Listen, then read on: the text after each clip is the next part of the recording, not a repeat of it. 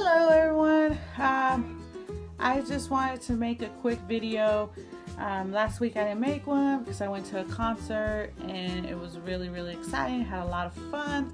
But anyways, I wanted to show y'all my calendar and how I end up doing. So my September goal was to go to the gym 20 days out of the month. I did hit that goal. I went 21 days. Another September goal was to lose inches, and I kind of wanted to go over that and what I measured, and maybe there's something else that I should measure. If you think there's something else I should measure or that's worked for you, just leave it in the comment box and I'll measure it because I want to. So here's what I measure. Okay, so last September 1st, I weighed 171.2, and then in October 1st, I weighed 169, which was kind of cool because one of my September goals was to lose 3 pounds this month, and starting weight when I made this goal was 173. So either way, I hit my goal. So I was really excited about that. So my neck, when I started, was 15.75. So 15 3/4. And my neck is now 14.5. My chest, when I started, was 40.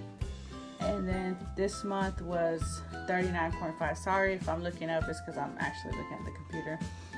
My bicep, my arm, was 15.5, and now it's 14.5. So that was pretty cool. My waist was 42.5, and now I'm 41. So that was really cool. My hip, this was the confusing one because last month was 41, and then this month was 41.5. So I don't know if we measured it in the wrong way or what, but my upper thigh, the last thing that we measured was my upper thigh, and last month was 24. This month is 23.5, which I was hoping for more on that, but because I've been working my legs so hard.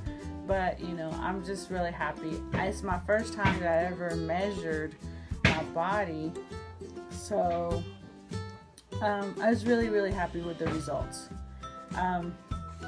Another thing, okay, so my September goal was to go to the gym at least 20 days this month, and I hit that goal. My second goal was to find a job. Still haven't found a job. I'm putting tons of applications in, and honestly, I have not received a call. So I don't know what's going on there.